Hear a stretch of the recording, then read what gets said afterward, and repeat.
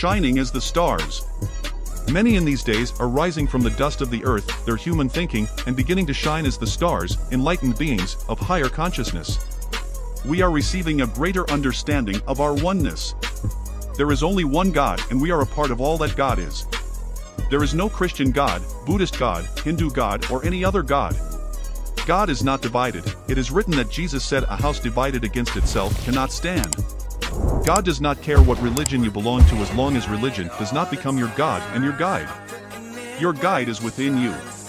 There is a new man arising on the earth today. This is a corporate man who is shedding all the old belief systems and tearing down the carnal man in every temple where he stands. This man is beginning to cover the earth and revealing the truth of our oneness with God. We are also being enlightened on the true nature of God. The only hell there is that of our own making. Being in hell is having a consciousness of separation, not knowing who you are and why you are here.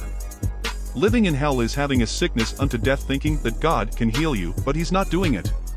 Living in hell is thinking that God is like Santa Claus. If you're good he loves you, if you are bad he punishes you and may send you to a place of eternal torment. Living in hell is to pray for a loved one for years to be saved and they die not receiving Jesus and you think they went to hell. Living in hell is to think there is something wrong with you and you need to fix yourself before God can bless you. Heaven is not a place to go to when you die.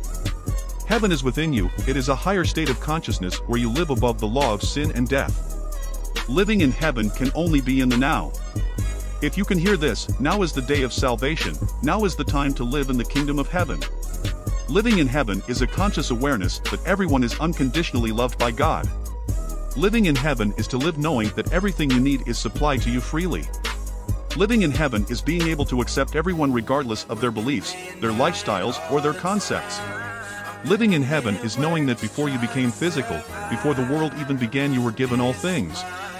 Oh, what a joy it is to live in the kingdom now, knowing that all things work together for my good.